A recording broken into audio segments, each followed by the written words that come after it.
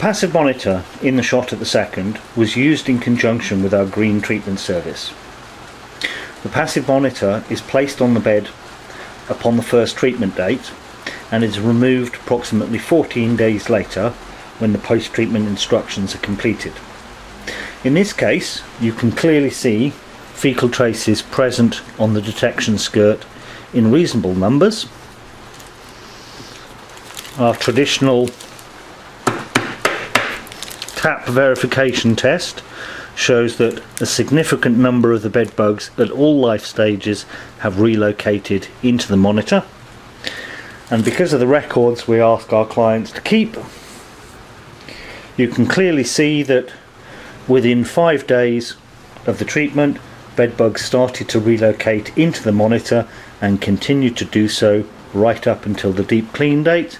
There was no activity following the deep clean and the case has been closed. In this particular example, it meant that we were able to treat and eradicate an infestation from a 4-bedroom house in a single treatment visit.